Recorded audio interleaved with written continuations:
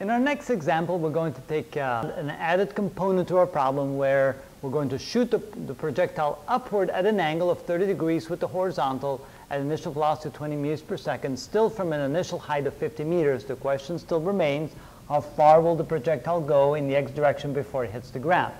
Now, since the projectile is thrown upward at an angle, you would expect that it stays in the air longer, it will go farther in the air. On the other hand, of course, that the x component of this is now smaller, and so each second it will travel a smaller distance in the x direction, so that will have a factor as well. But regardless of what's happening here, we always start out with the concept, how long will that projectile stay in the air? And so the question becomes t in the air, and the equation we use for that is y equals y sub naught plus v sub naught in the y direction times time plus 1/2 gt squared. Typically, we find the time in the air first, and that's the equation we then need to find that. So again, final height when it hits the ground is 0, initial height when it starts at 50, but now it does have initial velocity in the y direction. Before we can figure out what that is, we need to find the components of the initial velocity. So we need to find the initial velocity in the x direction. Oh, I say x and write y. That's nice. So in the x direction, and we need to find the initial velocity component in the y direction. Of course, in the x direction, it'll be the initial velocity times the cosine of the angle theta. And here, this will be initial velocity times the sine of the angle theta. So that becomes 20 meters per second times the cosine of 30 degrees. And this becomes 20 meters per second times the sine of 30 degrees. And of course, the sine of 30 degrees, that's equal to 1/2. So 1/2 times that is 10 meters per second. And then for the x direction, the cosine of 30 is 0.866. So again, 30 cosine and times 20, and we get 17.3. That's accurate enough. Let's just write it like that. So this is equal to 17.3 meters per second in the x direction. So now we have the initial components in the x and the y direction of the velocity. So you always need to do that as well. All right, now we can plug that in here. So it's a positive 10 times t minus 4.9 t squared. So now we have a quadratic equation we need to solve for time. And before we do that, let's rearrange the terms. Let's put this one first, and let's change the sign so that the first component will be positive. So 0 equals 4.9 t squared minus 10t minus 50. Notice I simply multiplied both sides by -1, and I rearranged the terms from highest order to lowest order. So now I use the quadratic formula. I know that t is going to be minus b plus or minus the square root of b squared minus 4ac all divided by 2a. Of course, a, b, and c are the coefficients of the three terms.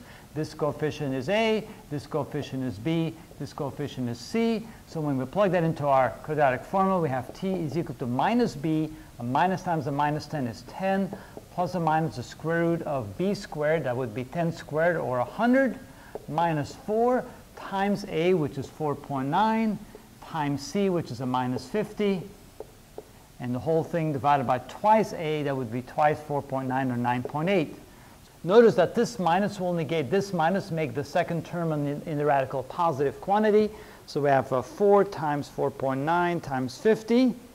Add to that 100, which is 1,080. Take the square root of that, and let me write that number down. So we have time is equal to 10 plus or minus 3.286, the whole thing divided by 9.8. Something is not right. Let me do that again, because I think that was, oh, I see. My decimal place is in the wrong place. I was going to say, that doesn't seem right. So 32.86, that's better. Now notice when you look at this, if I use the plus option, you get a positive answer. If I use the negative option, since this is bigger than this, you'll get a negative answer. Now you say, well, how can you get negative time? You can't go backwards in time. But really what that means is the negative answer will assume that the object started over here from the ground, was thrown up, and after that much time we'll will hit this position with the exact velocity, height, and angle, so we'll continue in that path. So even though it's not really part of the real problem, it's kind of an imaginary answer that would be used as if the problem started from down here rather from up there. So it does have some meaning in a way. But for now, let's go ahead and take the positive answer, so that's plus 10, and divide that by 9.8, and you get 4.37. So this is equal to 4.37 seconds. But just so we can keep track of that, let's assume the negative answer. So we have 10 minus 32.86, and divide that by 9.8. And so that would be 2.33 seconds, so minus 2.33 seconds. So that would be kind of the imaginary answer, and we're not going to use that. All right, now we have time in the air. So for the second part of the problem, we're going to find out how far it traveled. So we know now that in the x direction, we have x is equal to v initial in the x direction times time. The v initial in the x direction is known right here, which is 17.3 meters per second. We multiply that times the answer we got here, 4.37 seconds, and 17.3 times 4.37 equals 75.6 or 76 meters in the x direction. And that's how you do that. So the only difference between this problem and the previous problem, where the object was shot horizontally, we now also have some initial velocity in the y direction. So we get a little bit more complicated quadratic equation to solve before we find time in the air. And that's how you do this problem.